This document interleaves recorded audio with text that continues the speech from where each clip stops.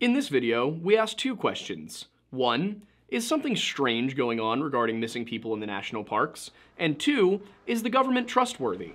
I'll answer the second question right now. No, I'm Aiden Mattis, and welcome back to the Lore Launch.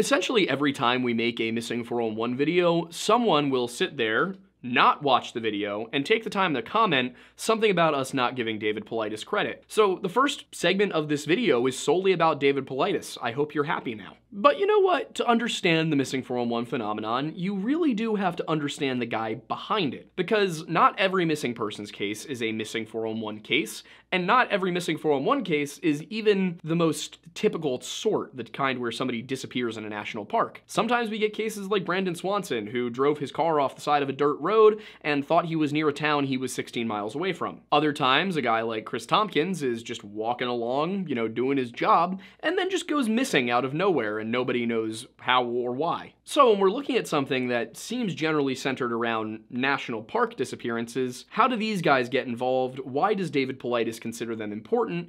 And what is the overarching connection in these cases? That's what we're going to be going over in this video, is what makes a Missing 411 case. And to start that off, we felt it necessary to discuss David Paulides and his credibility and some of the attacks that are commonly levied against him. Central to both the arguments for David Paulides and against David Paulides and to Missing 411 as a whole is his background. Now, if you go to Wikipedia and search for David Paulides, you'll notice that the editors have been hard at work trying to discredit the guy, trying to make it seem like he is not a reliable source, and one of their claims is that he relies too heavily on primary sources, which, as a historian, I laugh.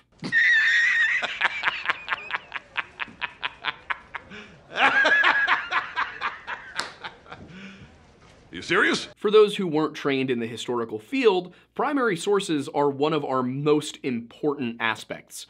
Primary sources are where you go to understand what the people experiencing something were actually thinking, what they were feeling. And then later on, later historians will go back and compile, and there's several steps to the historical process, but primary sources are an extraordinarily important one of them. But to be fair, Paulides himself also isn't a historian. He claims to have gotten his undergraduate and graduate degrees at the University of San Francisco in the 1970s. I did look for yearbooks and commencement programs from the years he would have been at University of San Francisco. I couldn't find any, but I really have no reason to doubt that he went to school. In 1977, after graduating from college, he took a job in the Bay Area in law enforcement before transitioning to the San Jose Police Department in 1980. As far as Paulides' claims go, he spent 20 years working in all sorts of different capacities. As a detective, as a SWAT officer, I think he even said he worked as a beat cop at one point, and then eventually the last job he worked for the police department was a court liaison officer.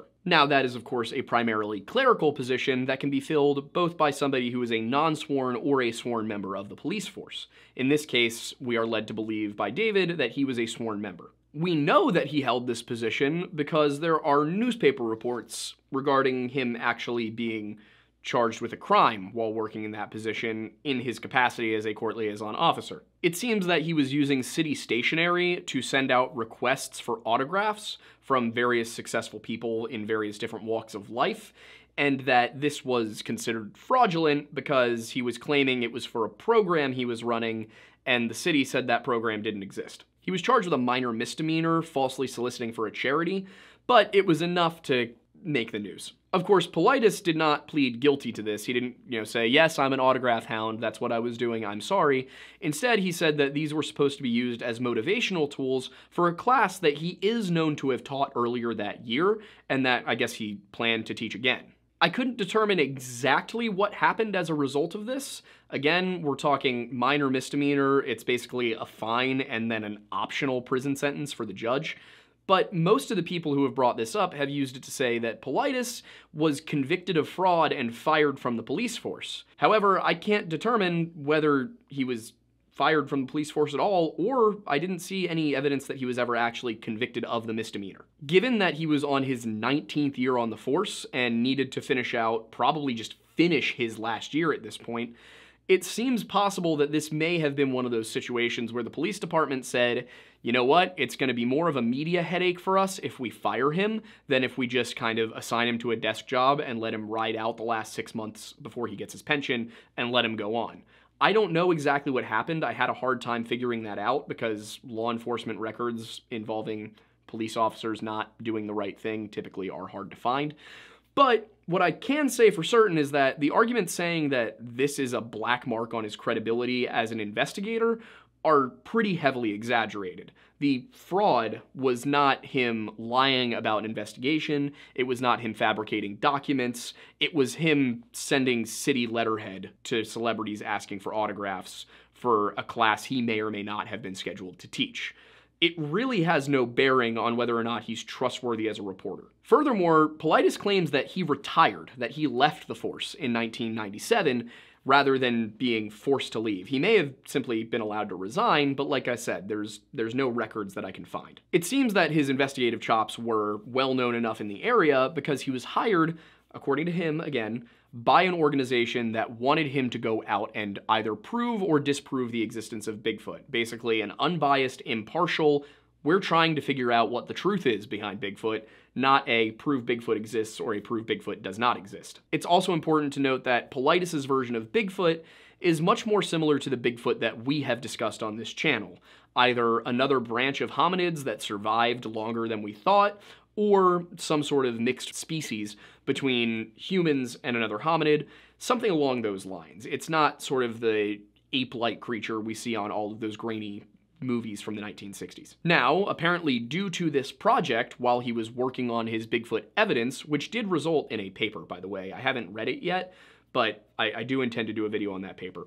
But while he was working on this project, he was approached by a couple of national park rangers. While off duty, these rangers informed him that they felt something was off about the disappearances in the parks, about the search and rescue efforts, that just something wasn't right. And again, this is all directly from David Paulides. I cannot independently verify any of this, as obviously he doesn't, give us exact details about these rangers. But those rangers claimed that these disappearances weren't properly being investigated, that they were being shoved to the back, or they were doing a quick summary investigation and then saying, you know what? I guess they just got off trail and they got lost. Sorry, too bad. Also told him that there was no national database for missing persons cases kept by the national parks, and that the enforcement of these policies was kind of lackluster. It seemed as if the National Park Service, at the very least, was apathetic towards the number of people who were going missing and either turning up dead or never being found. That conversation occurred in 2009, and the first Missing 411 book came out in 2011. When it comes to Missing 411, the first mistake that a lot of people make is thinking that this is a title. While it is the title of the books and the documentaries, what that term actually is a profile. It is a specific set of markers that define a case as a Missing 411 case, not a prescriptive term. It's a descriptive term. The name of David Paulides' actual organization that focuses on this is the Can-Am Missing Project. As a case profile, Missing 411 describes a disappearance that fits a number of specific factors. It doesn't have to be all of the factors on the list. It can be most or even just half, and some of the cases that have been considered Missing 411 honestly really don't even have half of them. But for some reason, David decides to include them, and you know what? It's his profile, that's his prerogative. But as these factors go, it's as follows. One of them is total disappearance. Person is never found. That, tracks could lead to a specific spot, stop, and then there's nothing there. Weird situations where they never find somebody. There's also people who are found in places that they can't reasonably have gotten to. That somebody ended up thousands of feet above where they were just a couple hours after disappearing, somebody who went missing and was found a significant distance away with no real way of traveling it, things like that. There's also unusual positioning of the body when the body is found. Someone will appear to have simply keeled over and died face down, which is odd, or women will be floating face down when typically women and overweight people, due to body fat, tend to float face up. They might be found in a previously searched area, somewhere that could have been searched 2, 3, even 4 times, and nobody saw anything, only to return to it and the person happened to be there. Those who are found alive often experience amnesia. They say that they can't remember what happened to them, or they, black out or blank on something. In subjects that are found and not found alive, there's no cause of death. Nobody can adequately determine. There's almost always a listed cause of death, but it's often very, very, very vague. There's also odd circumstances at the point of separation. It'll be unclear when somebody disappeared, or they vanish rapidly. Just in some way or another, there's not a discrete idea of how and when this person disappeared. Often subjects are missing clothing. It's generally their shoes, but a lot of the time they'll be missing something else as well. In the later cases, the more recent ones, there's the use of cell phones, or more accurately, the lack of use of cell phones. People will have a charged phone and service and refuse to call for help for some reason. There's often cases where the dogs that they bring in are unable to track the scent of whoever is missing, and if you get a bloodhound to a person's last known location and give them the scent, they're pretty good. Like, they are pretty good at tracking. In many cases, the initial search is hampered by bad weather. In cases where somebody went missing while with a dog, they'll often find the dog, but not the person. In terms of timing, most of these disappearances occur in the afternoons. There's the sex and age of the subject. Now, we'll typically see that it is either somebody who is on the younger side, child through young adult, or somebody who is on the older side, somebody who is, in their 50s and up. Another aspect that he notes is intelligence. People who go missing in these missing 411 cases are either high intelligence or low intelligence. There's not as many people in the middle in these cases, which of course is odd because the majority of people do fall into the average intelligence range. There's also other aspects like ancestry, where Paulides has noted that most of the people who go missing are German, or at least a plurality of them are of German descent. Subjects often suffer from some form of mental or physical disability as well, and that could be anything from, having a metal hip to having depression. It really ranges. One that gets brought up a lot, and one that gets criticized a lot, is proximity to natural phenomena. Now, this one gets criticized mostly by people who are skeptics in general, not just skeptical of the missing 411 stuff, because people who are more religious or spiritually inclined might see natural phenomena like, an underground spring or something like that, or caves, as something more than just a natural formation. Many mythologies, many religions see caves and mountains and things like that as portals to another realm. So for people who are more superstitious, this is going to seem like something legitimate. For people who are more skeptical, it's going to seem like something less legitimate. Sometimes there are even odd coincidences regarding the person's name and stuff that's going on when they go missing. And additionally to all of that, people who are victims of foul play, who expressed an intent to disappear or an intent to harm themselves, are not considered. Now, I just gave you a pretty long list of possible factors in a missing 411 case, but not all of them are equally intriguing. Some of them are pretty explicable. Some really do make you scratch your head. For example, there are 49 million people of German ancestry in the United States, approximately 17% of the population. So when you're looking at the most commonly self-identified ancestry group, and it's also the most common missing 411 group, that's just because you're getting statistical normality. You're seeing that, 17% of people are of German descent, and 17% of missing people are of German descent. That tracks. Now, as far as I'm aware, David never gives actual statistical percentages. There's also bad weather, which is more a factor of the search than the disappearance. If somebody went missing during bad weather, sure. But if somebody can't be found because the helicopters can't fly because there's a storm, that's not really mysterious or impacting the disappearance. It's impacting the search. There's also the timing aspect. People are most active in the afternoons. You're going to see people on trails from, early in the morning up through late in the afternoon, but the majority of people, the casuals, for example, are probably going to be getting to the trail around 11 a.m. and being there until like 5 p.m. It's kind of like looking at the summer and saying, well, when ice cream sales go up, so do drowning deaths. Yeah, there's a correlation, but there's absolutely no causation. There's also the aspect of sex and gender, which is men are more commonly the ones who go missing. Men are also more commonly the ones who take risks and go on solo hikes and do stupid things. When it comes to age, we of course see that the people who are younger and the people who are older are typically the ones going missing, not people in the 30 to 49 demographic. It's very likely that the reason for that specific statistic is that when you add up all of the people who are under 30 and all of the people who are over 50, there's more of those people hiking than the people between 30 and 50. Obviously, since there's more people in that demographic, you're going to see higher representation of that demographic in missing persons. There's also the disability aspect, which of course, if somebody is disabled, they're simply less likely to successfully hike, especially if it's a physical disability. Finally, we come to the suspicion of foul play. There are times when Paulides says foul play wasn't suspected, when foul play was absolutely suspected. So now that we've gone through all of the stuff that is pretty explainable and you almost would expect out of any collection of missing persons cases,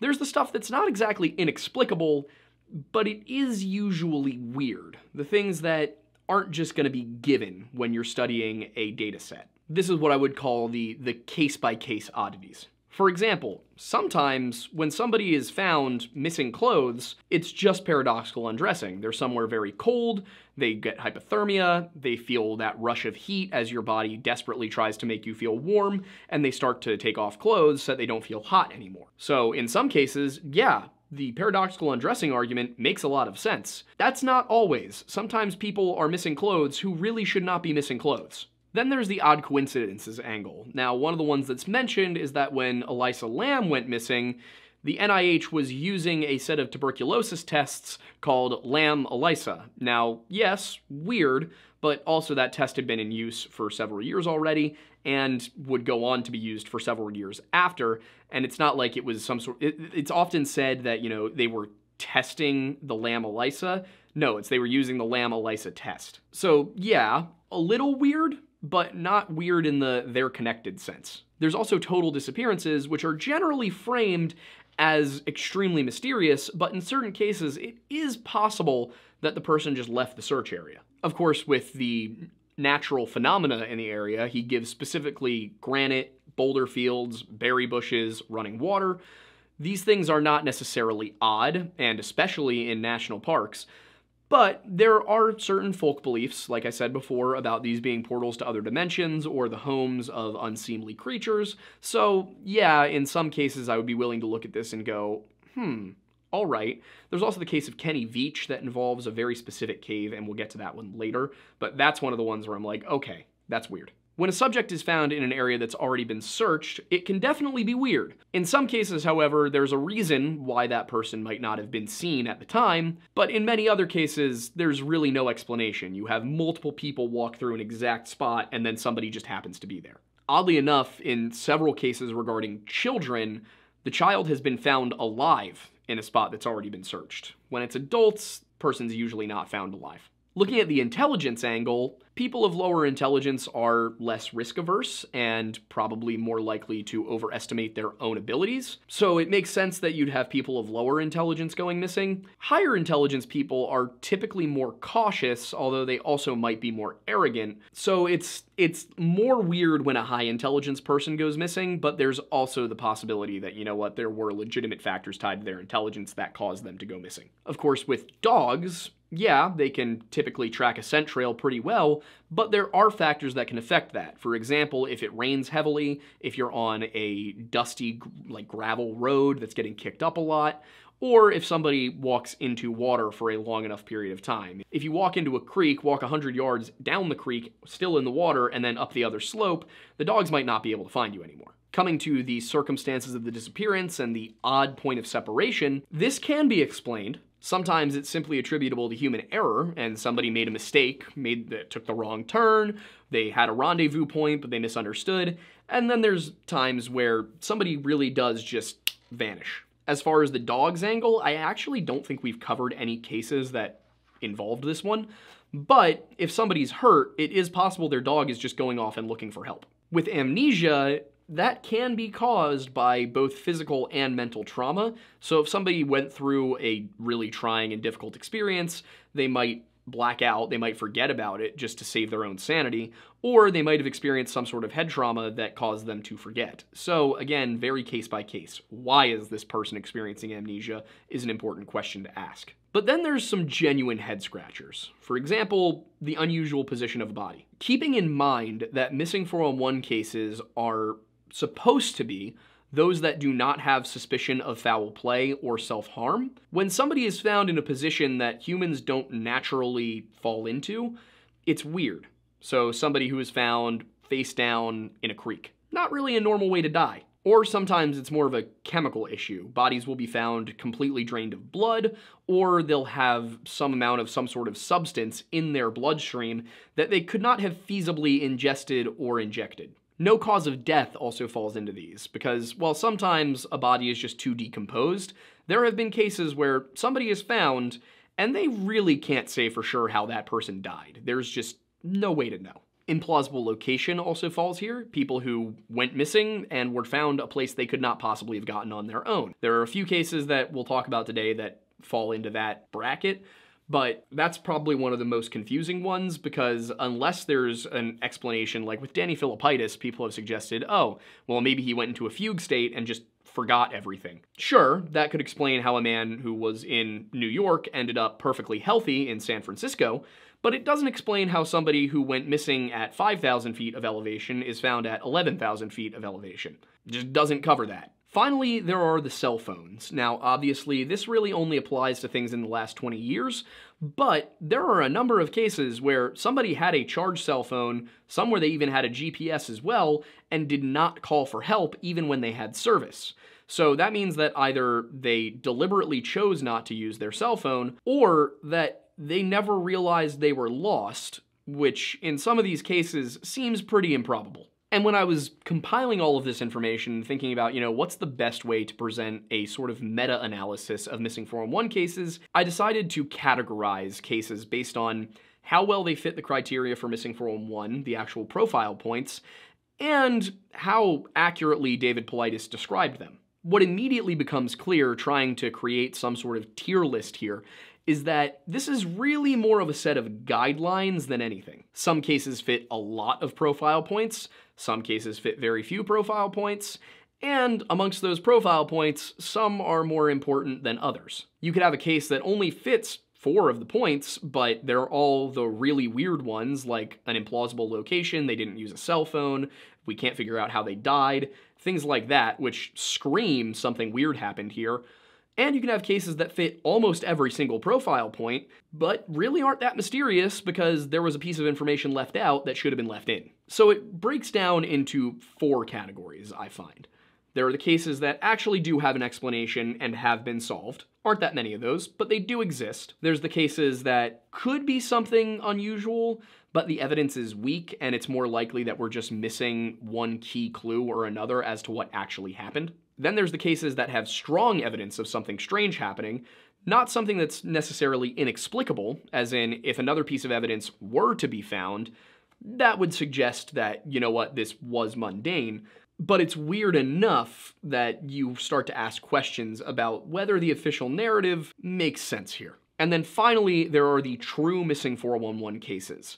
The ones that defy reason, that can't be explained, and that just really, no matter how you look at it, there's no possible way this person went missing. Obviously, it would not be very fun if I started with the most intriguing cases, so I'm going to start with the cases that have been solved, that we know what happened, or at least that we're pretty positive we know what happened. It is important to note that in some cases, when Paulides published the story, his version of it, there were details that had not yet been released or even uncovered, and so we can't really fault him for getting it wrong, for calling something that was eventually solved a missing 411 case, because when he looked at it, it wasn't solved. And Bobby Bizup is one such case. Bobby fit a whole bunch of profile points. He was young, male, disabled, an improbable location, no firm cause of death, the area had already been searched, dogs couldn't track him, there was an unknown point of separation, he was near a boulder field when he was found, and he went missing late in the afternoon. Obviously, that's a considerable number of points, but you'll notice only a couple of them are in the intriguing category. The 10-year-old Denver boy was staying at a Catholic boys' camp called Camp St. Malo, just a few miles south of Estes Park, Colorado. And as far as anyone knew, between 5:30 and 6 p.m. on August 15, 1958, Bobby was walking back from fishing at a little creek just down below the main camp area. But somewhere between Cabin Creek and that main camp area, Bobby vanished. Nobody knew where he was, he just simply disappeared. And a very, very intense, large search effort was launched immediately. And because Bobby's dad was I believe a master sergeant at a local Air Force base, basically the entire Air Force came out to help in the area. Despite a full week of legitimate professional search and then several months of people just kind of keeping an eye on it, checking it out, seeing if anything turned up, Bobby was not found. In fact, Bobby would remain missing until July 3rd, 1959, when Neil Hewitt and two other counselors leading a group of campers on a hike up Mount Meeker stumbled across some of Bobby's remains. These remains, however, were 2,500 feet and approximately 3 miles from Bobby's last known location. And when I say that they were approximately 2,500 feet, I mean up, like up the mountain. In fact, Bobby's remains were so far up the mountain that had he stopped and turned around at the place he was found, he would have been able to see the camp because he was above the tree line at 11,000 feet. And for decades, this puzzled everyone involved. Nobody could come up with a good explanation for how and why Bobby went from Cabin Creek to just simply perishing above the tree line. At least that was until 2019, when a clerical abuse scandal hit the papers, and suddenly people started to look at the Catholic boys' camp where he went missing in a different light. Of course, today it's pretty common knowledge that in organizations both religious and secular that deal with children, there is a pretty staggering amount of abuse going on. In 1958, 1959, even if there were rumors and whisperings, nobody really believed it, and we've covered cases from the 1950s before involving missing children and abused children, like the boy in the box case, where, yeah, it's tragic, and today we would look at the circumstances and go, well, this kid was obviously being abused, but back then, they didn't really have the cultural understanding that this was something to be on the lookout for. So when Denver news crews went out looking for the story, the missing details on Bobby Bizup's case, what they found was that Bobby had not disappeared while on a fishing trip. No, Bobby had run screaming out of the main lodge after an interaction with, of all people, Neil Hewitt. And then, after the story was released, a man came forward who possessed a child's skull for what appeared to be a 10-year-old boy that had been given to his dad by one of the priests working at Camp St. Malo, who told his father that this was the skull of a missing child. Why the man who came forward's father never went to the cops and said, hey, my priest friend gave me the skull of a missing child, I will not know. It does seem that the man who eventually turned the skull in had been looking to turn it into somebody to help with the investigation, but had not done so yet because he was afraid he would be blamed. So, looking at all of the available evidence in 2023, it was pretty obvious to me that Bobby was abused by one of the counselors who were all seminarians or priests, and that since it was taboo to even talk about such things at the time, and Bobby was also deaf and had a hard time communicating with anybody except his parents vocally, it seems very likely that Bobby was abused, ran away, and died of exposure, or that he was abused, ran away, got caught, and then was brought to his final resting place, although carrying a dead 80-pound child 2,500 feet and 3 miles up a mountain would be one hell of a feat for any one man to do alone. It's not impossible, but if you're not like an experienced backpacker, that's a lot of weight to be carrying. So while this case is pretty much, it can be considered solved, Paulides came out with his version of it before 2019, and especially before the case actually broke regarding Bobby, I believe in 2021. So you can't fault Paulides for getting this one wrong, because there were details he didn't know about. And I mean that sincerely, because basically every bit of information about this case that involved Bobby as a victim of abuse came after 2019. There were earlier news reports, but none of them suggested that. This makes up a pretty small minority of Paulides' cases. Most of them are legitimately unsolved, but it's important to note that every once in a while there is one that does have a reasonable and concrete explanation. So after the category of solved, we come to the cases that have weak evidence that they're unusual, more evidence that something mundane happened, like foul play, human error, an animal attack, or health issues. One case among these that stands out is Aaron Hedges. Aaron had so many missing 411 profile points, when he went missing. And he went missing on a hunting trip with 2 friends in Montana's Crazy Mountain Range. They were out looking for elk. Unfortunately, on the hike in, they had a mule wreck, which resulted in most of Aaron's camping gear being lost. His friends Joe and Greg didn't want him to just head home, so they went back, got some spare gear, not quite what Aaron had. You know, they didn't have an extra tent for him, but they had some blankets and a sleeping roll. And you know what? Aaron put up with it for a couple of nights, but then decided that he really wasn't having this. It wasn't for him. He needed more comfort. So the 38-year-old was going to hike about 7 miles up and around a bend to a cache that he and his friends had all put together up at Sunlight Lake. Joe and Greg that morning had decided to go up and kind of survey the area, see if they could see any good hunting spots, and sometime in the morning they saw Aaron shuffling around the campsite, and then they checked in with him at noon when they were told that he was still on his hike, and then again at 6 p.m. Now, here's the thing that happened. When they first checked in with him, Aaron said he thought he had gotten off the trail somewhere and might be lost. The second time, he sounded very far away. He said he was definitely lost, and he was not going to make it back that afternoon. What they were asking him was, hey, we got an elk, can you come help us? And Aaron was basically like, I can't. I don't know where I am. Now, they expected that Aaron would turn around and end up meeting them back at one of their campsites, or even at their cars down the trail further. Thing is, Aaron never showed back up, and after 3 days with no contact from him, Joe and Greg just left. Oddly enough, they themselves did not call in the missing persons report, but rather called Aaron's wife, asked if Aaron was alive, and then had her file the missing persons report. Not sure why they didn't file it themselves, not sure why they didn't go looking for Aaron in the first place. But a pretty big search was launched, and unfortunately, nothing was found. And Joe and Greg, throughout this entire period, kept doing sketchy stuff and saying suspicious things that made it seem like they had something to do with Aaron's disappearance, even though by the end of it, it very much seemed that they didn't. The reason for that being that Aaron's remains were eventually found 15 miles east of where he originally went missing, and not by anyone looking for them. It was actually just some people at a ranch on a ride. And like I said, Aaron was an absolute laundry list of missing 411 profile points. To read you off most of them, he was missing his boots, his cell phone had been working and had service, nobody determined a cause of death because he wasn't supposed to be there in the first place, and his bones were scattered about, so nobody could tell for sure.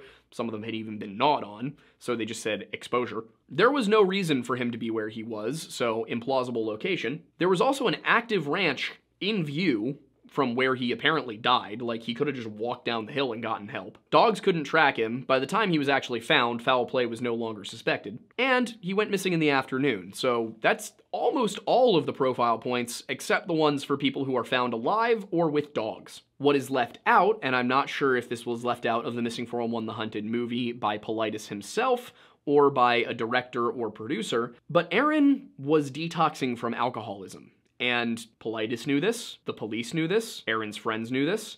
Basically everybody involved in this story knew this, except you, the audience. And on top of detoxing from alcoholism, which, by the way, eventually it comes out in the police reports of this case that there was alcohol on the trip, and it appears that Aaron was drinking it, he was also on benzodiazepines to treat the withdrawal symptoms, which are very commonly similar to anxiety and depression symptoms, so they gave him drugs that would treat anxiety and depression while he got off of the alcohol. The problem was, he wasn't getting off of the alcohol, and he also wasn't taking his meds at the appropriate times or consistency or even the right dosages.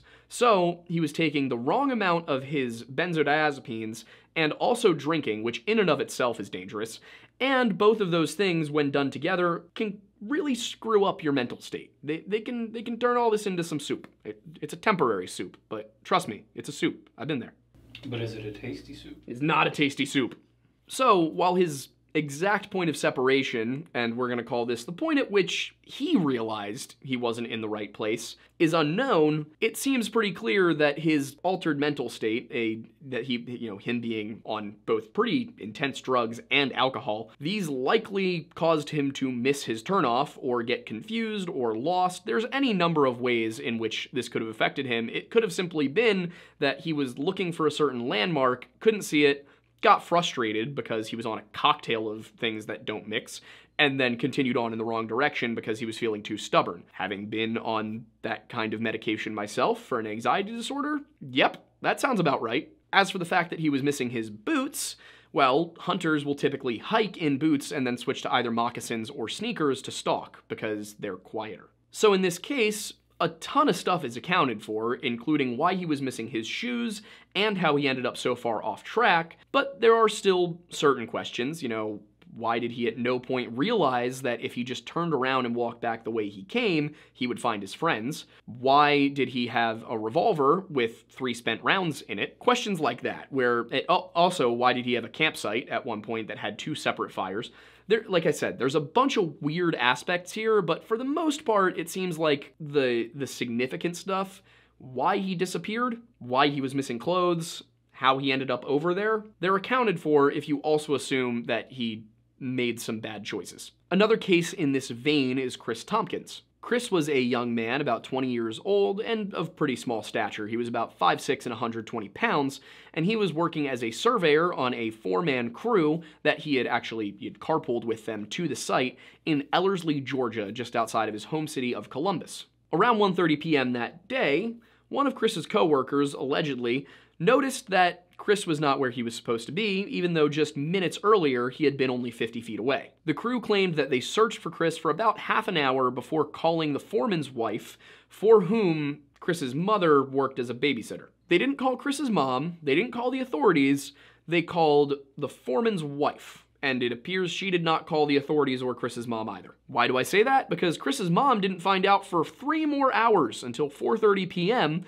when she was told, hey, by the way, your son's been missing for several hours, and she called the police asking for help, only for the police to tell her, yeah, well, he hasn't been missing for 24 hours yet. He's an adult, so you gotta wait. You can't just call in a missing persons report for a grown man. By the way, that is now no longer the case, I think, in any U.S. state as a result of the Brandon Swanson case, which we also have covered and will be covering later in this video. But basically, Brandon's law is that you can call in a missing persons report for a person of any age at any time, regardless of how short they've been missing for. Somebody could, be gone for half an hour, and you can call in a missing persons report. However, because that became law in 2009, and this event happened in 2002, the police were unwilling to help until he had been missing for that full 24 hours. Nonetheless, Chris's family went out and started looking for him, but they did not find him. Instead, they found one of his boots on the other side of a barbed wire fence, a piece of blue fabric which seemed to be from Chris's pants in the barbed wire fence, and a pile of change and some of Chris's tools laying on the ground on the trail that he had been taking on the side of the fence he had been on. The other boot was not there. It's also important to mention that his coworkers claimed they looked for him, and yet they found none of this themselves. Eventually, of course, Chris's other boot was found several miles away on somebody else's property, but it turned up no leads. This one also fits a considerable number of profile points. Chris had an unclear point of separation. He seems to have just randomly vanished. His body was never actually found. He was missing his boots. Dogs couldn't track him very far. He was male, early 20s. He went missing in the afternoon. So that's a bunch of missing 411 profile points. I actually might be missing 1 or 2. But there is a pretty big missing piece in Paulides' version of the story. If his coworkers are to be believed, Chris did not tell any of them he was leaving. He left wearing only 1 boot, climbed over a barbed wire fence, deposited the boot several miles away, never retrieved his car and didn't leave his car keys, and on top of all of that, he was never found anywhere ever again. So if all of that seems odd to you, it seems odd to the Georgia Bureau of Investigation as well, who consider this an open case and are still investigating it. That's right, ladies and gentlemen. Foul play is very suspected in this case. They just can't decide who did the foul play. Still, there is enough weird going on here that maybe his coworkers are telling the truth and they really don't know what happened to Chris, but it seems more likely that foul play was involved. So, is it possible this was something strange? Yes. Is it likely it was foul play? Yes. We can also take the case of Charles McCullough, which was inexplicably muddied by David Paulides including a weird detail about feet and pants. That detail would have been fine. In fact, it actually makes the case considerably more interesting if it weren't fictional. And I'll explain what that detail was in just a moment, but first, Charles McCullough Jr., Chuck as he called himself, was on a solo bus trip across the United States to do some photography, seemingly on a gap year before college, and apparently the kid had some pretty intense survival training and given his father's connections and the amount of times that senators actually did ask the FBI for help because his dad asked them to, it seems likely that his dad had some pull within the government for some reason, and also a whole bunch of weird survival skills. I will let you draw connections. I believe he was in the army at one point. I don't know his exact role. All I know is that he and Chuck are both buried at Arlington. So, given his pretty impressive survival skills, the fact that he had been doing this for several months already, and the amount of connections that he had, nobody expected that Chuck's trip to Crater Lake, Oregon was going to be that big of a problem. He hopped on a bus from Eugene, he had been staying with friends, he was going to go to Crater Lake for a couple of days, take some pictures, and then come back. However, he was gone for a couple of days, and then also another day, so his friends said, you know what, that's weird, we should probably call the cops.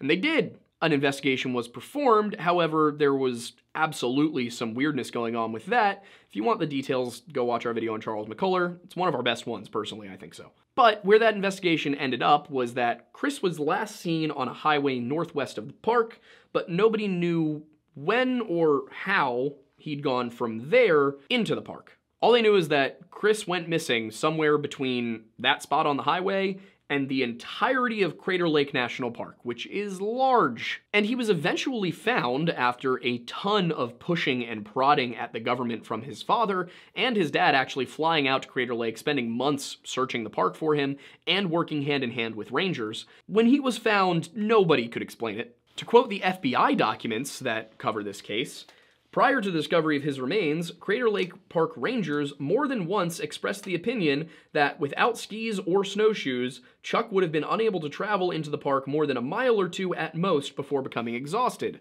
Now, why is that? Because the snow ranged from 3 feet to 8 feet deep in the areas he was in and covered all of the trails.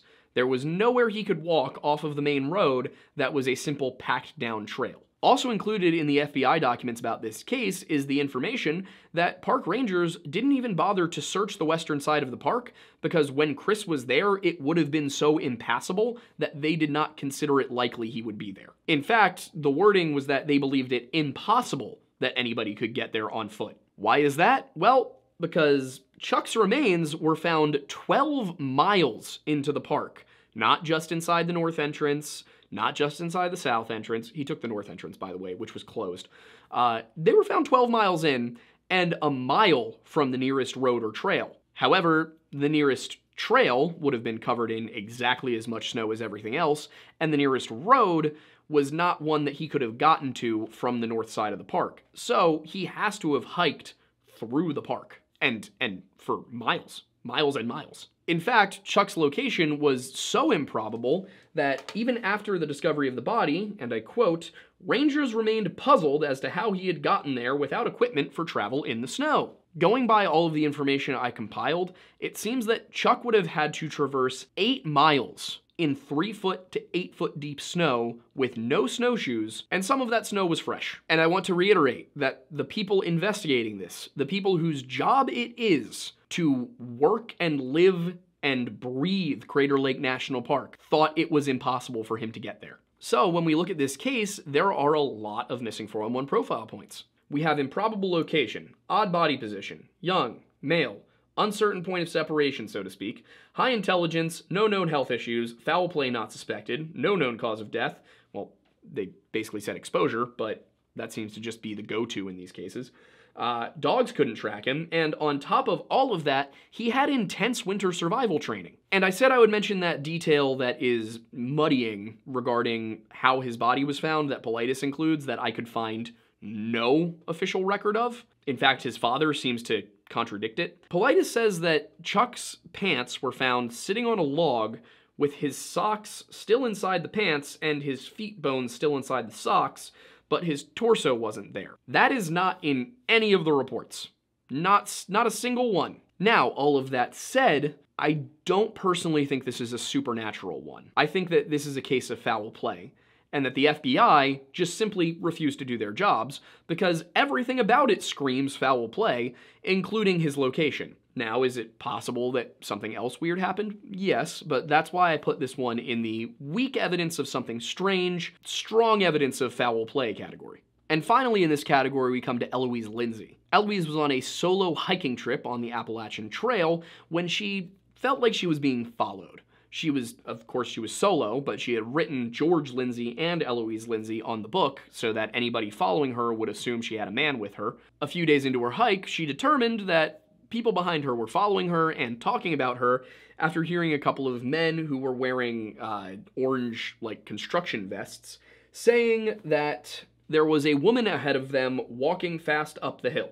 Now, of course, that could have just been them talking to their buddies over the radio and saying, yeah, there's somebody above us. Or they could have been talking about her because they thought that she was vulnerable. It's hard to tell. Eloise wasn't taking any chances, and rather than continuing to hike and hoping that she found shelter and company soon, she just ditched the trail. In fact, she was so convinced that she was in danger that she dropped her pack, too, to move faster, and that had about 7 days worth of food in it, and she chose to go off into the wilderness in the 1980s with nothing. Furthermore, she claimed that the two men chased her off the trail and then followed her through the woods for days, and she was just living off of whatever she could find. At one point, she found a cache of pastries that she started eating, and these will apparently be left either to attract bears or as a present for other hunters. I couldn't totally grasp the whole pastry box in the woods thing, but according to everybody on the video, this is actually pretty normal practice, so okay.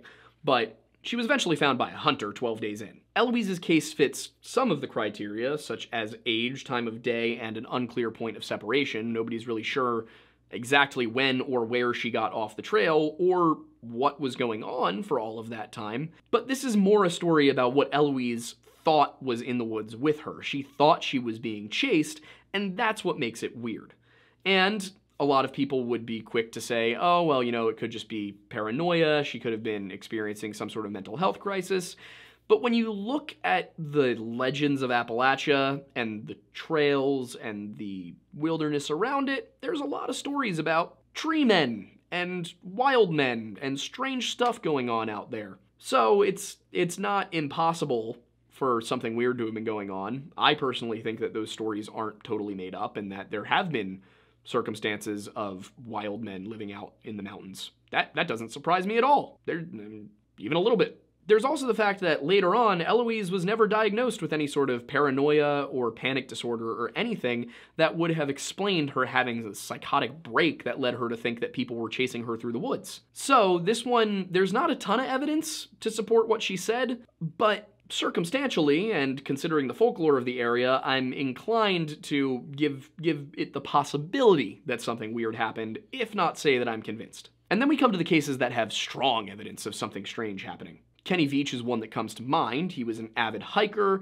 and kind of an oddball, but in a charming, harmless sort of way, in that his YouTube channel is mostly things he invented and was trying to pitch Shark Tank style. In a YouTube comments section, however, the Las Vegas resident described that on a hike, he had come across a strange cave. And this was not his video, this was someone else's video about UFOs and aliens in Area 51, but he mentioned that while hiking near Nellis Air Force Base, he came across a strange M-shaped cave. And he was very clear that this was not just sort of M-shaped, it was like a capital M.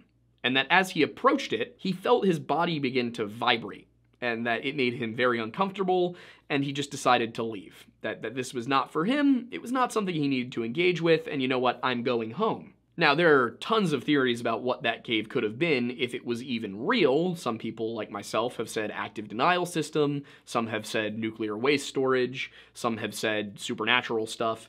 There's any number of things this could possibly be, but it seems that if it was there, or if it was real, there was something in that cave. It's hard to say what, but Kenny was convinced. And I know he was convinced because when people accused him of lying in that same comments section, he set out to find his cave again on video to prove it was there. Unfortunately, when he filmed this, he didn't find the cave, and there were just more and more accusations that he was making it up for clout, he was lying, he was just trying to get some internet fame. But Kenny doubled down. He was adamant that this cave was there and it was real.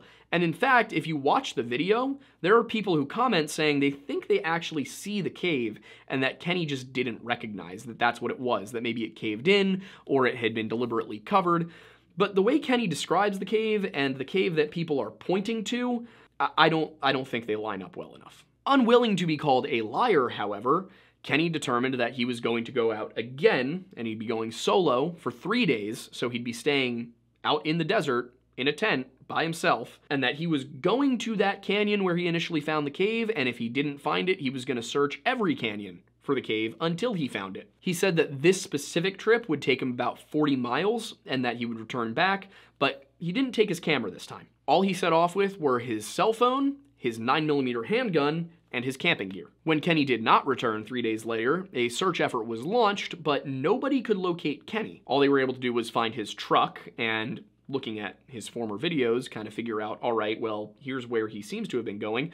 They find a mine shaft that he actually stands next to in his original video on this topic, and at that mine shaft, they found his cell phone. Kenny was not in the mine shaft. They looked. It's not a very deep mine shaft. It's like maybe 15, 20 feet deep and mostly collapsed, so if Kenny was in there, they would have found Kenny. In fact, despite having the exact route Kenny planned to take available to them via his older videos and his YouTube comments, nobody found him. And also, nobody found the cave. The fact that nobody found the cave is actually fascinating because since Kenny disappeared, since this whole story became viral, people have gone. Dozens of people have gone to try to find the cave. In fact, that's just the people who recorded themselves doing it. There are probably more people who went out to find the cave and didn't and never filmed it. Oddly enough, none of those people have found the cave, though some have claimed to. I've watched the videos. I don't agree with them. Some of them have claimed to find the cave. Nobody's found Kenny. And the thing is, Kenny had a shiny handgun with him. In the hot desert sun, if he went missing above ground, there's a good chance that you'd see the handgun. Now, I'm not going to sit here and say that you would see the handgun for sure. Just if somebody's out carrying a 9mm, depending on what kind it is, it might put off a pretty significant reflection. Not long after this, however, a woman came forward claiming to be Kenny's girlfriend, and she said that she thought he had ended his own life. She claimed that Kenny had suggested that he had thoughts of doing so, that he would be, okay doing so, and that she'd be okay too if he went, that, everything would be fine. Problem is, Kenny's relatives and Kenny's behavior don't back that up. He doesn't seem like he was considering ending his own life. He doesn't seem to have presented signs of that to anybody but his girlfriend. And if there's anyone who is typically suspected when someone goes missing, it's usually the spouse or significant other, the person who has the most to gain from that person disappearing. Now, the evidence is that Kenny had been treated for depression in the past, but being depressed is not the same as being suicidal. And his argumentativeness and his stubbornness regarding proving this cave's existence also imply that he had a certain purpose in life that he was dedicated to. Even if it was just for a short period of time, Kenny was finding that cave. His case also fits several major points here. It's unknown where he would have gone off track. He was male. He had a mental health issue, depression. He was near caves, that's a natural phenomenon.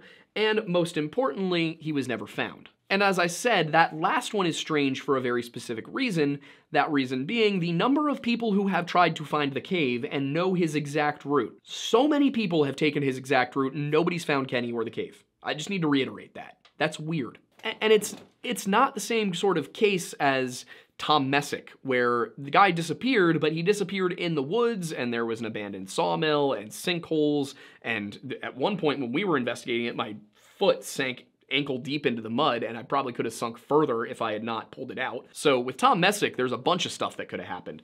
With Kenny, it's the desert. You're not sorting through bushes and things like that looking for somebody. If somebody died, they're gonna be pretty out in the open, unless they went into a cave. And I need to reiterate how weird it is that very rarely does somebody leave an exact guide of how to follow them and still disappear completely. So when we look at Kenny's case, there's basically any individual factor can be explained, except the other factors in the case tend to contradict. So nothing ends up with a neat, concrete explanation here, and it really seems more like something odd did happen, especially factoring in the vibrating cave. We can also look at the case of Garrett Bardsley, who was on a camping trip with his Boy Scout troop at the age of 12. He was fishing with his dad, his socks got wet, and at first, he figured he'd be okay, then he got uncomfortable and told his dad, you know what, I want to go back and swap out my socks and shoes. I'll be right back. It'll take me 15 or 20 minutes. So Garrett grabs his fishing rod and walks himself back to camp. Don't ask me why he brought his fishing rod. I don't know. All I know is that the reporting suggests he brought his fishing rod. About halfway of the 150 yards between where they were fishing and the camp itself, there was a bend, a turnoff, you might say, and Garrett initially missed the turnoff, but his dad yelled back to him, hey, Garrett, you missed the turn, and Garrett went down the right path. So there were really only about 75 yards for Garrett to cover where his dad couldn't see him, and this is an area that is lightly forested. It's actually pretty open. There's boulder fields all over the place. Your voice is gonna carry. It's not like you're in dense woods where it's gonna bounce off or get absorbed. When we were up in New York, again on the Tom Messick case, when we were up in New York, I was 100 yards into the trees speaking at this volume and Aiden could hear me. So if Garrett had called for help, somebody would have heard him. Also, Garrett should have been able to hear the other Boy Scouts, especially after going around the bend, because, like I said, they could talk and be audible at that distance. Also, if you've ever been on a Boy Scout camping trip, you know that Boy Scouts make a considerable amount of noise. However, when Garrett was not back from his, again, this is at 300 yards round trip, when he wasn't back in 15 or 20 minutes, his dad decided to go back and see what was going on. You know, maybe Garrett just decided he didn't want to come back and go fishing. Maybe he got distracted. 12-year-old boys, you know how they are. He gets back to camp and he goes to ask, you know, has anybody seen Garrett? Garrett never made it back to camp. So somehow, with just 75 yards between Garrett and the Boy Scout camp at around 8:30 in the morning, while carrying a fishing pole, he just vanished completely, just gone. Never showed up, never screamed. No, apparently, if the argument is he got lost, then he got lost in the most unreasonable way possible. Obviously, a 12-year-old Boy Scout going missing, and especially in the Uintah Mountains and just outside of Provo and Salt Lake City with an entire Mormon Boy Scout troop, you had the Mormons out in force, because if there is one thing Mormons know how to do, it is protect their communities. So the search for Garrett was pretty intensive. Unfortunately, no Garrett was found, and there are a number of missing 411 profile points involved as well. Garrett was young, male, near a boulder field, he completely vanished, and most importantly, the point of separation makes no sense at all. He just disappears. He is smack between his father and a whole troop of Boy Scouts, and somehow did not alert anybody if something bad was happening to him. He was even corrected about being on the wrong trail and put onto the right trail, again, with just 75 or so meters to go before he hit the camp, to a camp he probably could have seen at that distance, let alone heard. So Garrett was out of sight for just 15 minutes and never out of earshot, and somehow he disappeared.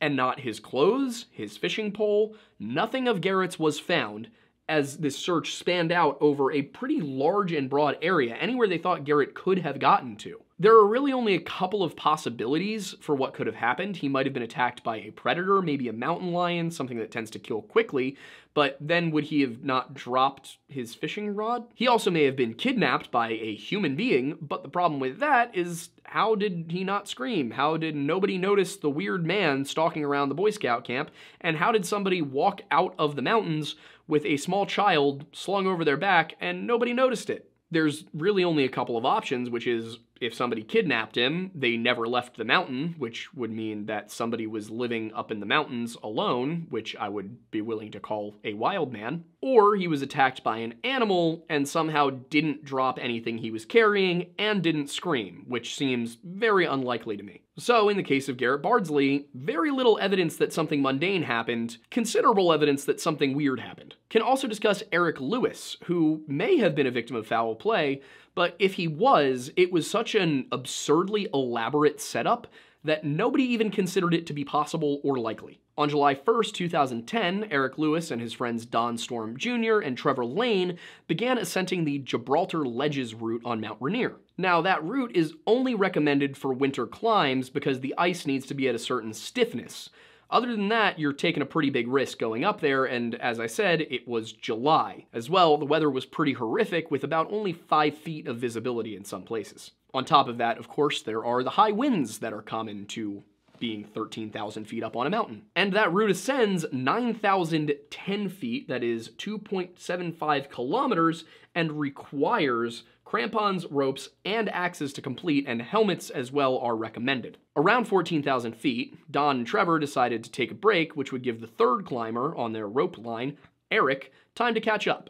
Problem was, Eric never caught up. They sat there for several minutes, and Eric did not show. So they decided to kind of yank on the rope to see where he was, and found that the rope was slack. They had seen Eric below them not long ago, just minutes ago according to them, but they thought, you know what, maybe he somehow skirted us and reached the summit before we did, or maybe he's ahead of us on some other side of the mountain, so let's go to the summit and let's see if he's there. Eric was not there. And it's, you know, it's reasonable that they might think that, because whatever had happened, Eric's heart, his actual carabiner at the bottom, at his section of the rope, was still there. So he had unclipped himself from the rope.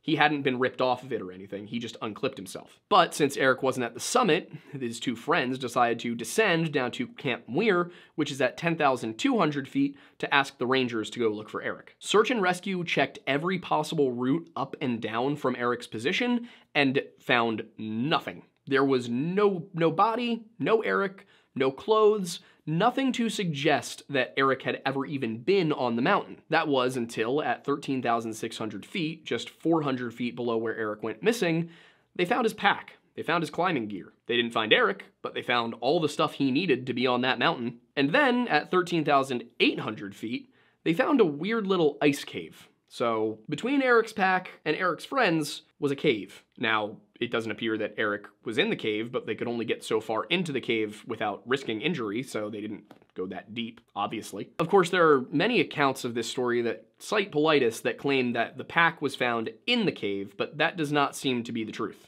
And I also haven't read Paulides' version of this story, so I'm not even sure that Paulides said that, but I want to be clear that a lot of the accounts online do, and it does not appear to be true. As far as profile points go, Eric was older, he was in his 50s, he was male, he disappeared suddenly, there was no foul play suspected, he was near a cave, and he vanished completely. And as I said, he also must have removed his pack and detached himself before he disappeared. Nobody could find Eric, nobody had any motive to harm Eric, and nobody believed Eric had any intention of harming himself, so it crosses out most of the things that would explain what was going on here. Now, some people have said maybe Eric was never on the mountain, maybe his friends carried his pack up there with them, and that whatever had happened to Eric had happened before they got to the mountain. Why? Also, nobody could establish a motive. And then lastly, there are the cases I have described as true missing 411. The stuff that really has no reasonable explanation, and that kind of defies reasonable explanation, that makes everything about the case seem impossible. One of my favorite of these, one of the most intriguing, simply because of the man's story of his life, and I highly recommend that you go and you watch the full video on this case. It's about 40 minutes long, but Bart Schleyer. This is a man whose not only his job, but his education was in grizzly bears. His job was to track and monitor grizzly bears. He also did a stint in Russia tagging and tracking Siberian tigers. So not only was this man's job to hunt the most dangerous animals in the world, it was to hunt the most dangerous animals in the world and then apply tracking collars or tags to them and live. As you can imagine, a man who does this for a living kind of enjoys it, so he was up in Reed Lakes in the Yukon Territory, where he was hunting for moose, which they themselves are one of the most dangerous non-predators that you can hunt. Aiden, please, on the screen next to me, will you place a graphic, a figure displaying the size of a man next to the size of a moose? He arrived there on September 14th, 2004, and he was supposed to stay for 2 weeks and then get picked up by the same float plane pilot who dropped him there in the first place. The float plane pilot arrived 2 weeks later on schedule. The problem was that Bart was not where he was supposed to be.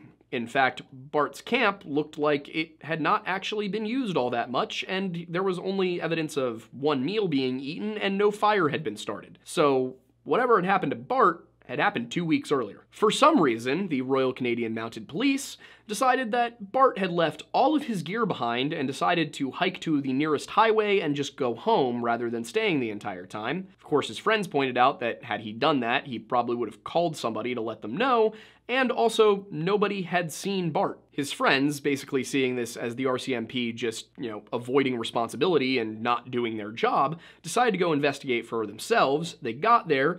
They went looking, they realized that, yeah, his camp absolutely was not used. They were right about that. But his boat's not here. Where's his inflatable boat? Oh, look at that, it's on the other side of the lake. Well, let's go to the other side of the lake, start the boat, and here's Bart's remains. Now, what that tells us is that the RCMP basically went to the location, looked at it, took a couple pictures, said, and went home. One thing I will say occurs in a large number of these stories is that when the federal police are involved, be it the RCMP or the FBI, they just don't do their jobs. They are not reliable, and I'm not sure why we're paying them. If you're gonna devote tax dollars to people whose job it is to fight crime or look for missing people, you would assume that they're going to do both of those things. They do neither. So, after Bart's friends did the investigation that the people paid to investigate things like this did not do, what they found was some of Bart's remains, his bow, his arrow, his gear, all of that. The RCMP did send a team back out to help, and they helped find some of this stuff. And then the Canadian Mounted Police decided, you know what, this was a bear attack.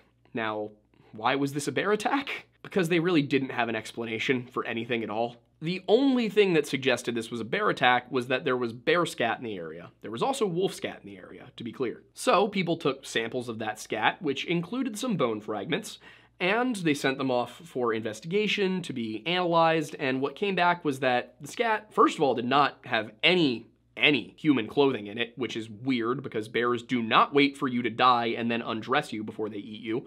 They eat you while you're alive, kicking and screaming, and they will eat your clothes as well. It does not bother them. Neither does your kicking and screaming. So, like I said, no clothes, and a wildlife photographer in Alaska the year prior had also been eaten by a bear on camera, quite grisly, and his clothes were in the bear's stomach. So when bears eat you, they eat your clothes too. That's a pretty well-known fact. And as far as the bones go, I couldn't find any information on them, so it's pretty safe to assume that the bones were in fact not human. Otherwise, there would have been articles saying, hey, by the way, the bones are human. And on top of all of that, when bears make a kill, they typically eat until they're full, but Bart was a grown man, and the bear would have not finished Bart in one sitting. So they usually will hide the body somewhere under a tree, they'll dig out a little hole, it's called a cache, and they will put their meal into the cache and come back for it later. There was not a single cache anywhere near where they found Bart's remains. Furthermore, with all of that considered, there was no sign of a struggle.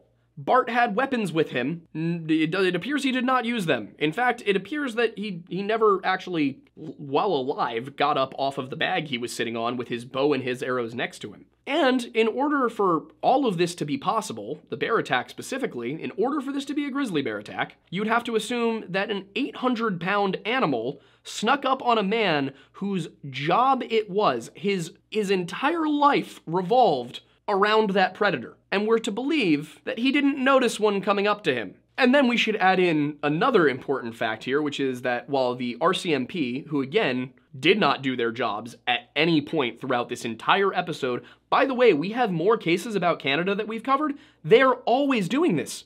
They never do their jobs. And then I have Canadians commenting in those posts that are like, hey, yeah, by the way, this is normal up here. We never expect the RCMP to do their jobs. So when you have the RCMP, who we know are not doing their jobs and are not even expected to do their jobs at this point, saying that this was a bear attack, but Yukon Conservation Officer Kevin Johnstone is saying, and I quote, "It's not characteristic of a bear mauling site. It's inconclusive how Mr. Schleier would have died." You have to question the conversation and the narrative that this was a bear attack. Because this is, what we're looking at here is literally, man who hunts grizzly bears for a living is said to have been killed by a grizzly bear, but the grizzly bear expert says it probably wasn't a grizzly bear. So the two grizzly bear experts involved, the dead guy and the guy looking at the dead guy, clearly didn't think it was a grizzly bear. And because if Bart had thought there was a grizzly bear, he probably would not have died. And then you have the people who aren't doing their job saying it was definitely a grizzly bear, which also would be the sole explanation that allows them to not investigate. So what points are we talking about here? Well, Bart was older, he was male, he was highly intelligent, he was highly experienced, he was in excellent health, and very well equipped for his stay. He had everything he could possibly need to survive out there. So the odds that Bart died as a result of a grizzly bear attack, the odds against that are astronomical. So if not a grizzly bear, and obviously based on the condition of his body, not a heart attack, what happened to Bart? Well, there's really no good explanation. It just seems that something killed him and ripped his body apart. And for these kinds of cases, we can look at more. It's not just Bart. There's also Jim McGrogan. And Jim was a guy who was a doctor, he was in excellent physical condition, and he was just on a simple skiing and hiking trip in Vail, Colorado, one of the most traveled ski sites in the world. Between 9:30 and 10:30 a.m., the exact time period here is unclear, on March 14th, 2014, Jim McGrogan separated from his friends while on a hike to Iceman Hut. The trail they were on is just north of Vail, and again, a pretty popular one, although determining exactly which trail he was on in the first place was a little bit of a challenge. Once again, we have a full video on this if you want to go check that out, where I explain all of it. His friends, who may have been in lesser shape than him, decided that they wanted to stop for a rest. Jim wasn't really feeling the rest and decided that he would go on and either meet them later when he decided to stop for a break and they would catch up to him, or he'd see them up at the hut. Now, one of the friends in an article about the story did say that they were upset with him about this because it was a guy's trip they'd been planning for a year, but there was no evidence that they were upset with him prior to this excursion. Well, his friends did reach Eisenman Hut around 5:30 p.m. that day, and you know who hadn't reached Eisenman Hut that day? Jim. They reported him missing immediately and discovered rather quickly that nobody had seen Jim. Nobody could remember seeing Jim. Nobody still on that mountain could remember seeing their friend that day. Despite dozens of search hours and 2 helicopters, nobody could find any trace of Jim. They found tracks that led off the trail but then went to a dead end, or they found tracks and they found whoever had left the tracks. There was no set of tracks that went off just somewhere else that could have been Jim's. And then, weeks later, in an area that had already been searched by air and by foot, a few backcountry skiers came across Jim's body. His head had sustained pretty severe trauma, such that his helmet was unrecoverable. His femur was broken, he had a number of other fall-related injuries, and in case you were wondering if he had fallen, he was at the base of a 700-foot cliff. Now, of course, falling off of a cliff while skiing is horribly tragic, but not an unfathomable possibility. The problem was, Jim was 4.5 miles east of the trail that he had gone missing from. And, more curious, there are no connecting routes between the trail he was on and the trail where he was found.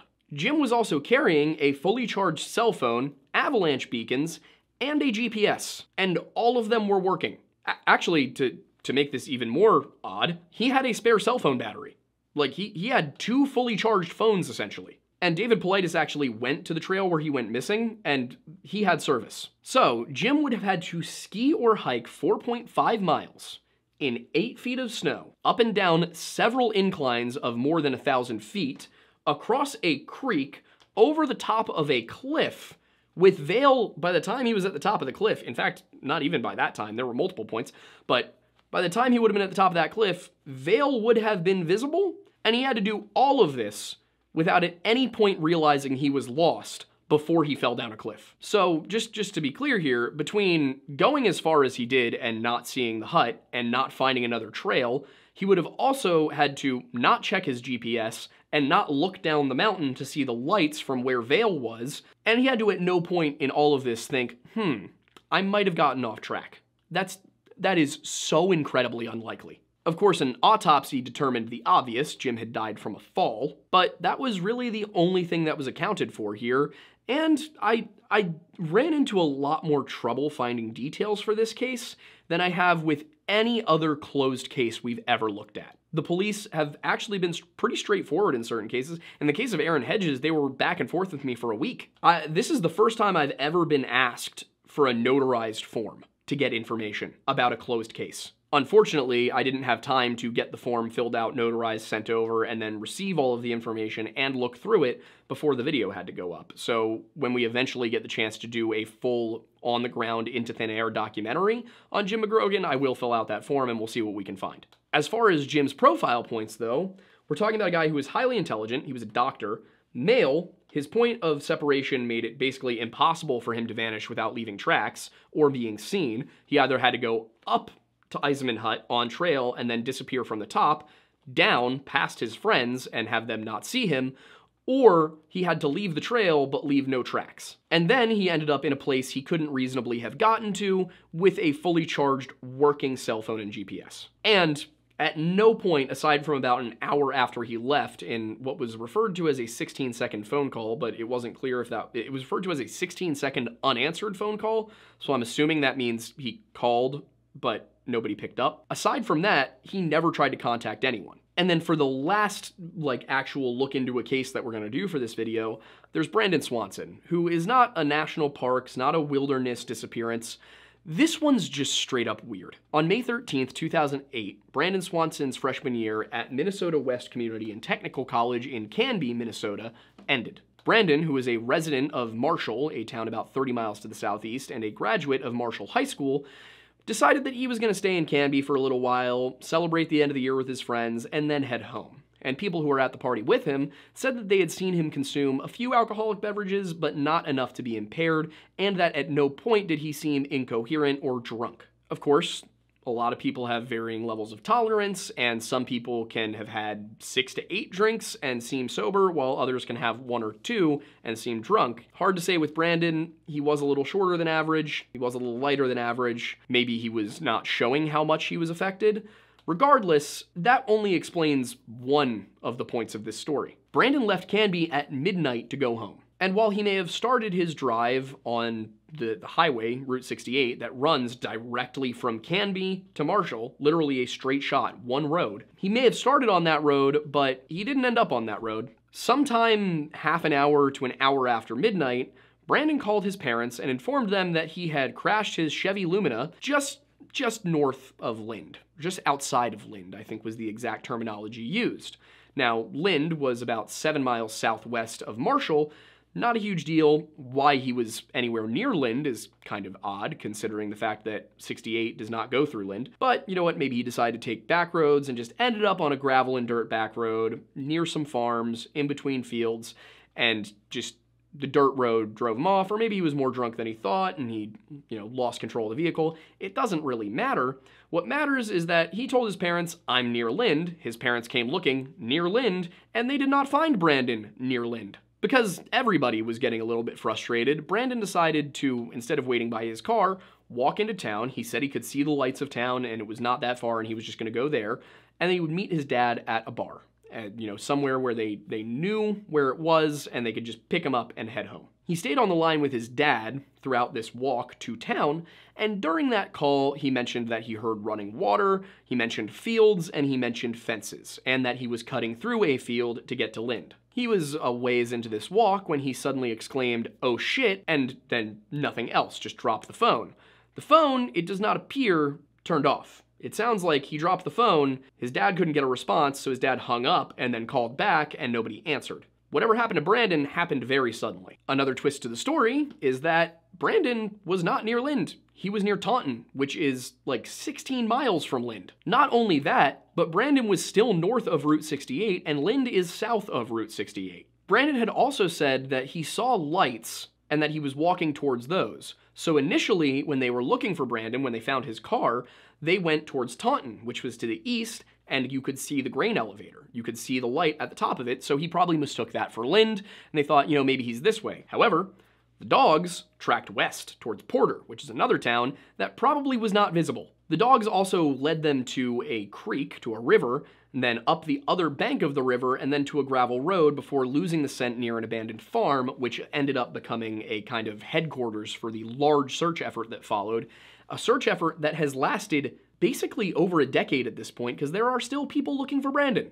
Despite the utterly massive amount of energy that was put into finding Brandon, he was never found. No trace of him, his cell phone wasn't found, his clothes weren't found, no remains, nothing. And we're talking a search area that has expanded to now be 140 square miles. It's massive. Other searches that are considered massive have been like 18 square miles. This is 140. This is almost 10 times as big. So what kind of profile points are we looking at? Well, he was young, he was male, he had a working cell phone, he was legally blind in one eye, so disability, he was near water, he totally disappeared, and dogs could not track his scent anywhere that helped. They basically were like, okay, well, we've actually tracked him east and we've tracked him west. He could only have gone one of those two directions in the time allotted. Now, as far as where Brandon was when he called, outside of Taunton, well, that actually makes sense because Brandon had a prior DUI, and if he had been caught drinking with any amount of alcohol in his system, that second conviction is much more intense. That's a much bigger problem, especially for a 19-year-old. So he probably took the back roads around these farms, which are typically in like 1 mile square grids, probably took the back roads, didn't quite realize that he wasn't as far towards Marshall as he thought, for some reason thought he had gotten south of Route 68, probably just confused. It was late at night, there's dust everywhere, these are gravel roads. His location, it's definitely a little weird for reasons I go into in the full video on this case, but the weirder part is the fact that there's no physical evidence of where Brandon ended up whatsoever. So now that we've broken down the various categories of missing 411 cases, we can kind of analyze David Paulides, his approach, and the entire phenomenon. And my thoughts on this is David's a true believer. He's not a grifter. He's not a scammer. He genuinely believes in the stuff he's talking about, but he's covering hundreds, perhaps even thousands of cases, and statistically, mistakes are bound to occur. At the same time, there are occasions when David allows his confirmation bias to get the best of him. Another odd thing I noticed is that the fewer profile points that a case fits, typically the harder it is to explain. Some of the cases in that solved or weak category had more profile points hit than just about any of the cases in the strong or true missing 411 categories after I did my analysis. It seemed that cases with more and more points were less and less likely to actually be odd. As well, the most intriguing cases typically have some sort of X factor, something about the person who went missing, not just the circumstances of the disappearance, that made that disappearance strange. Things such as Bart Schleier's experience in his field, Brandon Swanson's confusion about where he was, and the location of Jim McGrogan's body. These are all X factors. And with Jim McGrogan, that's more of an X factor regarding, where he ended up, but there's also the fact that he was in very good shape and had all of the equipment and seemingly chose to use none of it. Furthermore, a considerable number of these cases become a lot less mysterious when you go back and reinvestigate and you analyze not just what David Paulides says happened, but also the news reports, things that families said, other sources. I've compiled a lot for all of these. As I've said before many times, I do all of my own research for these cases. I do not use David Paulides. I do not use Strange Outdoors. I do not use, The Missing Enigma. I've used their same sources, but I've never just said what they've said. So for me, when I go back and I reinvestigate, a lot of the time I find that somebody else did not include details that should have been included, or included details that did not have strong enough evidence. One such example would be that Paulides claims that a lens cap from Stacey Aris's camera was found near the lake that she went missing by, but I couldn't find any evidence of that. All I could find was an actual official saying there was no evidence of what happened to her, and no evidence would include a camera lens. In some situations, the cases that are no longer mysterious are those like Bobby Bizup, who, as we know, was probably the victim of assault by a priest. There may be an unproven yet very likely reason, such as the case of Aaron Hedges and his alcohol withdrawal and drug use. The most intriguing cases also, oddly enough, have little in common with each other, but the cases that have strong evidence of something strange happening seem to be the ones that are the most similar to each other. So, for what I would call the majority of missing 411 cases, there does seem that there may be a thread underpinning all of these different cases, something that connects these strange, unsolved disappearances, but that thread may very well be the failure of law enforcement to adequately do its job in search and rescue operations. In a few of the cases, however, things that I mention as true missing 411, there's just so much there that doesn't make sense, that it really does seem like some sort of, I hesitate to use the term supernatural, but something we don't yet understand, something preternatural perhaps is the better term, does seem like it could be at play. Now, whether you want to believe that that is a UFO abduction or being kidnapped by Sasquatch or something else, and again, kidnapped by Sasquatch in the way that we mean it is considerably less weird than kidnapped by Sasquatch in the way you might read on certain websites. It just feels like there's a certain number of these that they're mixed in with a lot of stuff that is mysterious, but probably mundane, probably natural, probably human error. Mixed in with those are these ones that really just make no sense. And sometimes it's for lack of information.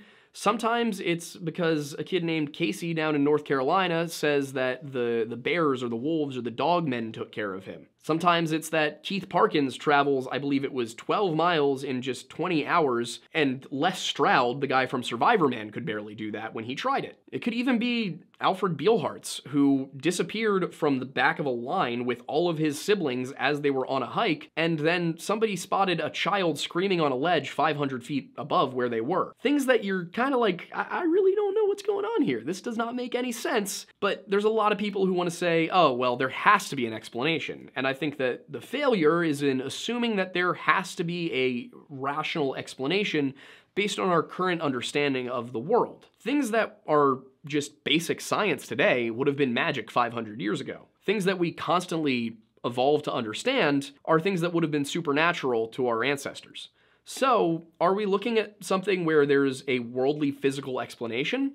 Possibly. Are we looking at something that we simply don't have the materials and the tools and the knowledge to understand yet? Also possibly. So I think it's foolish to say there must be a mundane, ordinary reason for every missing 411 disappearance, because we have to leave room for the existence of the unexplained, the unknown, and the extraordinary. However, it's also important to look at the missing 411 cases in a sort of rational lens and say, when something has evidence against it being unnatural, so to speak, we need to take that into account. We can't just keep ignoring things because it makes for a better story. And to be clear, I'm not accusing David Paulides of ignoring things to make a better story. I'm just emphasizing the importance of peer review in these sort of situations. Maybe not academic peer review, but if you have other investigators go back and look through these same cases with the same materials, you can get to the answer quicker. So it would be great if David would make his sources available for everyone to see. If the goal is not just to make money, which I don't think it is for him, I think he genuinely cares, the best way to help is to make all of that information available so that other people can go and check it and recheck it and maybe catch things he didn't. And maybe catch things he didn't that prove something is totally normal, or they might catch things that prove his point that he never saw before. And I should recognize my own failures, because when I started talking about the missing 411 case, I was more conspiratorial than David. I was saying, I think I know what's causing this, and you know what? The National Park Service actually probably was founded to deal with this. I don't necessarily believe that anymore. Now, do I think that the National Park Service may have been founded with the knowledge that some sort of, Bigfoot-like creature exists out there?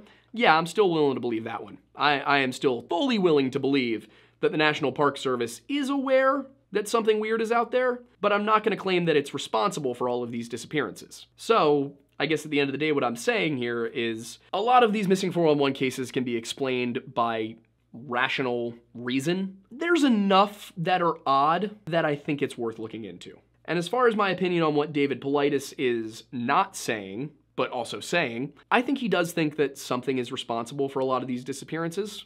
I think that it is related to his work as a Bigfoot researcher, and I think that it's a little naive to suggest that he has no opinion on what might be causing this, and that he's not trying to suggest subliminally or to hint at something physical being responsible. Part of the reason for that is that he does include the Sierra Camp tapes and, Ron Moorhead and these guys who are pretty renowned Bigfoot researchers in Missing 401 The Hunted, and he doesn't really involve a case. He talks about some disappearances that happened 50 to 100 miles away, and then talks about this stuff that was going on in the mountains. I think he brought that in because he does want you to make the connection in your mind between Missing 401 and Bigfoot. That said, I don't think he's necessarily saying that Missing 401 as a phenomenon across the country, across the continent really, is necessarily Bigfoot, if that makes sense. I think he believes in Bigfoot, and he believes Bigfoot may be responsible for some of these cases, but I don't think he's claiming that Bigfoot is responsible for all of the Missing 411 cases. And to be perfectly honest, I haven't seen his new one, The UFO Connection, yet, but I'll watch that and let you guys know what I think, because obviously. With all of that said, if you like what we're doing here at the Lore Lodge, you can support us by subscribing to our Patreon for just $1 a month, though there are higher tiers if you feel like supporting us even more. You can join this channel as a member, which does similar stuff, but you don't get merch. You can also catch this show live in what is obviously a slightly different format on Sunday nights at 7 p.m. Eastern Time. You can check out all of the other videos we mentioned in this video, which should explain a lot more than just this video could, but I'm not going to sit here like some other YouTubers and tell you that you've got to watch a whole other playlist before you come watch this video, otherwise you won't understand it, like certain people. If you want to support us and also get something out of it for yourself, you can check out our merch at thelorelodge.shop, or you can buy our coffee from Tableau Roasting Company. It's called Mount Pocono Perk. It's delicious. It smells like heaven if heaven were a coffee roaster. You can also catch our podcast episodes on Spotify, Apple Music, wherever you listen to podcasts. And if you want to be more involved in the community, we have a Discord server. It's bit.ly/jointhelodge. And if you want to see me yell at the internet 3 days a week, you can come watch me over on Twitch at twitch.tv/theaidenmattis, where I basically watch things that make me angry because they're bad conspiracies. And with all of those shout outs out of the way, I am Aiden Mattis, and thank you for stopping by the Lore Lodge.